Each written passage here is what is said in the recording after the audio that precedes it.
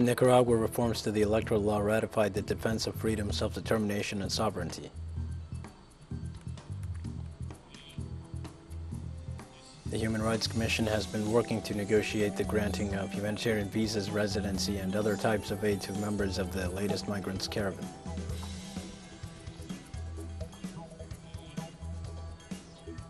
The head of the General Reserve expresses a need to completely end its liquidity injection program in the United States as of mid-March as part of the monetary stimulus initiated to deal with inflation.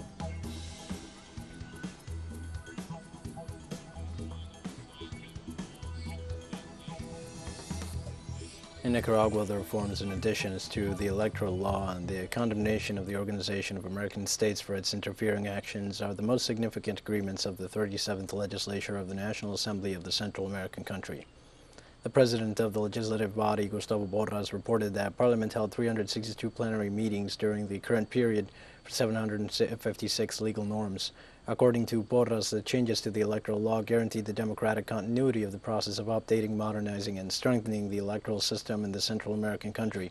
During the last session on Wednesday, the deputies ratified their commitment to the defense of freedom, self-determination, and sovereignty, expressed in a final resolution to denounce the OAS and the decision to leave this regional forum.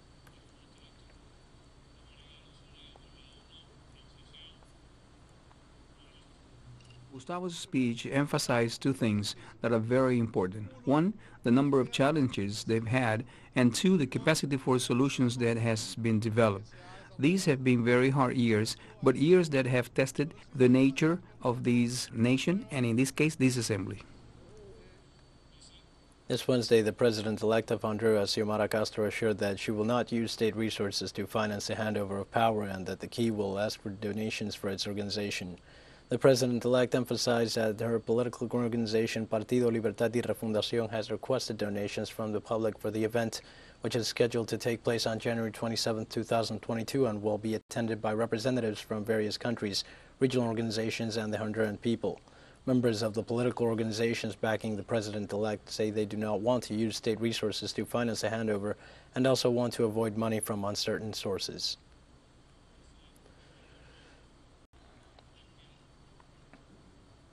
And the Bolivian Senate approved the 2022 state budget, which will now be sent to the executive branch for its subsequent enactment.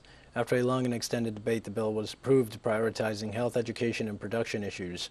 The head of the Senate, Andrónico Rodriguez, stated that the law was approved in the midst of observations and coincidences. Now the President of the Republic, Luis Arce, has 10 days to put the law into effect. According to the legislator, the consolidated budget is a set of revenues and expenses of the public administration, while the addition brings together the accounts of all entities of the public sector.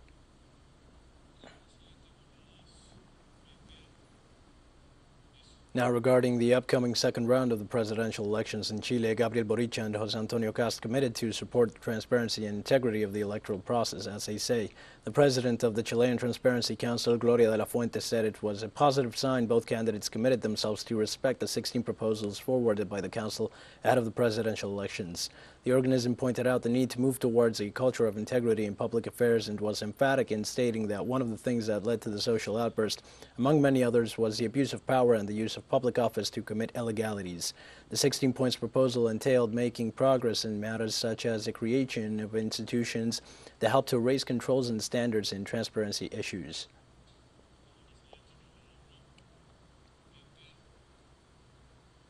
After the publication of a United Nations report which added to the one published by the Bogotá Mayor's office, the Vice President and Minister of Foreign Affairs of Colombia, Marta Lucía Ramírez, has denounced that the government cannot allow a disqualification of the institutions and the rule of law. In this sense, Ramírez asked the members of the UN office in the South American country not to engage in political activism, since this would undermine the impartiality of the representation. In this way, Iván Duque's administration attempted to disqualify the report that affirmed that members of the anti-riot squad of the National Police were responsible for at least 28 of the 46 verified deaths during the demonstrations. The Office of the High Commissioner collected a battery of recommendations for the government in order to avoid its repetition. The representative of the High Commissioner, Vivian de Rivero, reaffirmed it was the international organization's duty to listen to the victims and their families.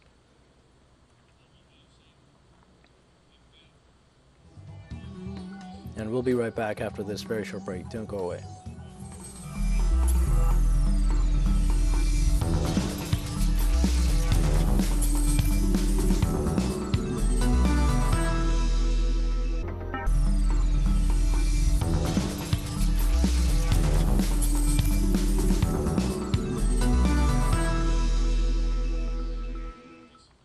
Hi, welcome back to From the South. We now update information on the migrant caravan that is currently in the capital of Mexico, as it was learned that the Human Rights Commission has committed itself to granting humanitarian visas, residency, and other aid. A delegation made up of 18 migrants from the caravan in Chiapas held a meeting with Rosario Piedra, head of the National Human Rights Commission, hours after their arrival in the capital. During the meeting, the requests of the migrants were raised, especially those referring to residence permits for those wishing to work in Mexico, as well as the accompaniment of those who have decided to continue their journey to the United States. Ireneo Mojica, one of the leaders of the caravan, assured that the National Human Rights Commission is a true ally and explained the scope of some of the agreements reached.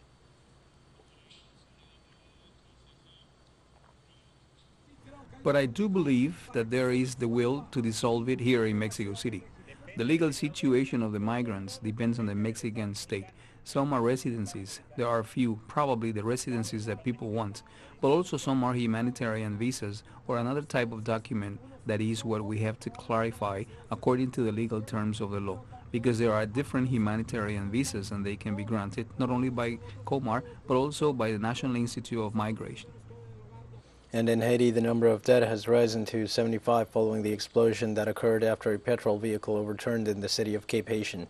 Prime Minister Ariel Henry rushed from the capital Port-au-Prince to the disaster area to assess the damage and visit the injured at a local hospital. During the visit, he assured that emergency funds for the affected city would be available to cover any damage. However, the deputy mayor of Cape Haiti, Patrick Almonor, indicated that some of the deceased were buried on Wednesday in a mass grave in the city cemetery, while other human remains continue to be buried in the Saint Philomen cemetery.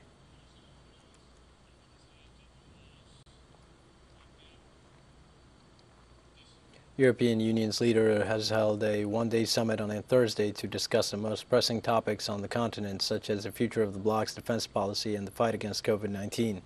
Foreign policy and security issues also dominated the agenda, as well as a migration crisis along the bloc's borders with Belarus and the defense strategy presented last month by the European Union Foreign Policy Chief Josep Borrell.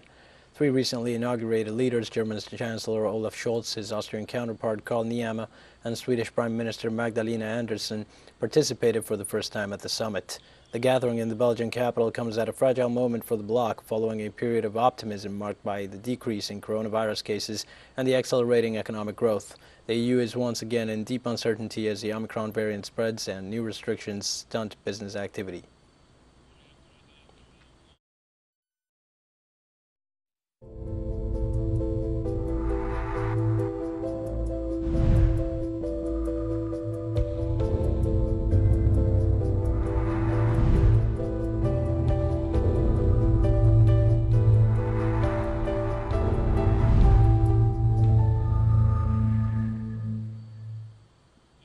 The Pan American Health Organization confirmed on Wednesday that the Omicron variant of coronavirus has been detected in 9 countries and territories in the Americas. The new COVID-19 variant has been confirmed in the United States, Canada, Mexico, Argentina, Chile, Brazil, Ecuador, Trinidad and Tobago, and Bermuda. The organization said that this variant has been detected mainly as a result of travel. It added that all data on transmission remains very limited. Although the Delta variant is prevalent in all the subregions, they warn of the danger of the combination, as Omicron is proving to be potentially more contagious. The Director General of the World Health Organization, Tedros Adhanom Ghebreyesus, himself described the situation as seriously alarming. WHO is not against boosters. 27 countries have now reported cases of Omicron, and the reality is that Omicron is probably in most countries, even if it hasn't been detected yet. Omicron is spreading at a rate we have not seen with any previous variant. Regarding Omicron's ability to spread, Bruce Aylward, an advisor to the UN agency, expressed concern about false beliefs about the new variant and the approaching Christmas holidays. Concerned that people are jumping to a conclusion that this is a mild disease. Now, if we go into a season like we're going into now, when a lot of people want to get together, holiday season, and we have a more transmissible virus that we don't actually know its clinical course very clearly, we could be setting ourselves up for a very dangerous situation. So, comment. We have more stories coming up after this following a short break. Stay with us.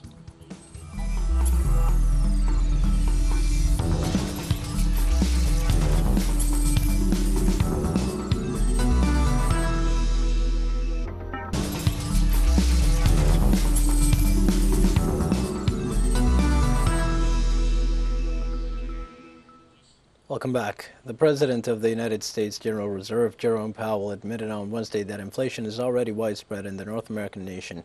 Until a few hours ago, the entity insisted that the rise in prices was under control and only concentrated in certain sectors. Powell predicted that it will remain above the institution's target, meaning above 2% until well into 2022.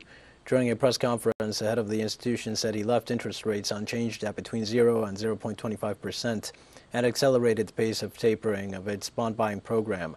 After these announcements, Powell clarified that the central bank is now expected to completely end its liquidity injection program in mid-March as part of the monetary stimulus initiated in the wake of the coronavirus crisis. At the end of his presentation, the senior official sought to reassure the country that the U.S. economy is robust.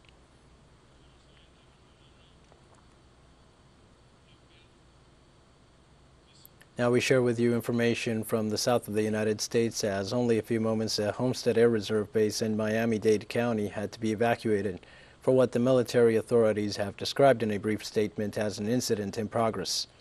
Miami police have been deployed in the vicinity to take control of the traffic, as several neighbors have confirmed that they were ordered to stay in their homes and others who were driving in the area were forced to stop without being given any information except that there was an irregular situation at the military base, which was evacuated on Wednesday night due to an ordinance, for example, some weapon or ammunition that was damaged. The neighbors confined by military orders affirmed that at first it was a potentially explosive material. The concern, while the military source reiterated that so far no one has been injured. To find out that things are happening at the air base as they are now is somewhat disturbing. What is really going on, especially on this day and at this time? You don't know what to think. After a year in which China has worked more on risk prevention and support for recovery, the country's key policymakers are now looking to 2022 to focus on stability and keeping economic growth within a reasonable range to meet the nation's goals. More details in the following report by our correspondent Iramsi Peraza. Stability was undoubtedly the most important and repeated word at China's recent Central Economic World Conference, where the country's leaders set out the economic agenda for the coming year, after a 2021 in which they were committed to controlling risk and boosting the recovery. China will focus on stabilizing the economy and keeping growth within a reasonable range in 2022, according to an official statement from the conference, which added that the country will continue to implement a prudent monetary policy and proactive fiscal measures. Beijing also assures that it will take measures to boost demand, maintain industrial production and exports, support market entities, and ensure an orderly shift to the domestic market, based on the new model in which China leaders have pinned their hopes for the nation's future development. The International Atomic Energy Agency had reached a deal with Iran to replace damaged surveillance cameras at the Karaj centrifuge component manufacturing workshop. Tehran authorities said Iran said it agreed to grant access to the international organization in an effort to prevent misunderstandings. As per a law passed by the Iranian parliament, the United Nations organization will not have access to the recordings from the cameras, which will be installed after technical reviews by Iranian experts. Since February 2021, Iran has stopped the voluntary implementation of the Addition Protocol, a document that provided the Atomic Energy Agency with extended monitoring capabilities as part of the country's 2015 nuclear deal with world powers. Tehran also said it will hand over the recordings only when the United States, which unilaterally abandoned the nuclear deal in 2018, lifts sanctions imposed on the Persian nation.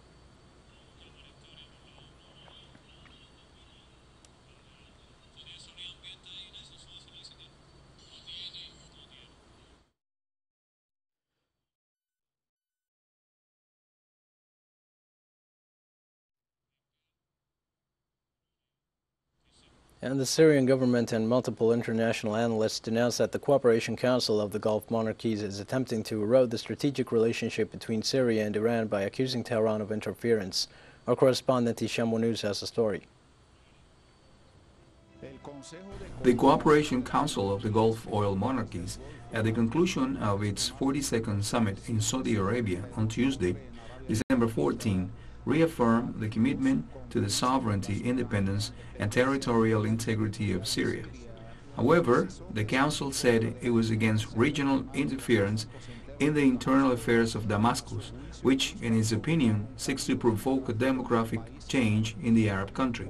This was an indirect aim at Iran, seeking to provoke a rift between Damascus and its ally Tehran, according to experts. The latest talks that took place between the Gulf monarchies and Iran did not produce the results expected by the Gulf Cooperation Council states, which is why they are trying to exert political pressure on the Persian nation by issuing a communique pointing to Iran as an interfering force seeking to provoke a demographic change in Syria, and thus trying to mobilize the Arab and Syrian people of Sunni religion tendency, in particular against Iran.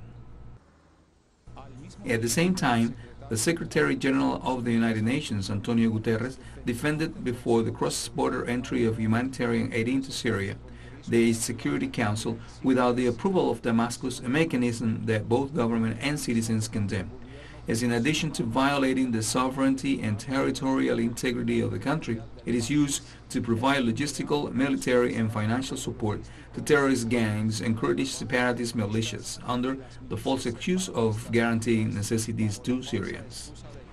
The Secretary General of the United Nations, instead of acting in the service of agendas of countries hostile to Syria, should have clarified the reason why Syria needs humanitarian aid and denounce that the countries that impose this terrorist war on Syria are the ones who are really responsible for starving the Syrian people.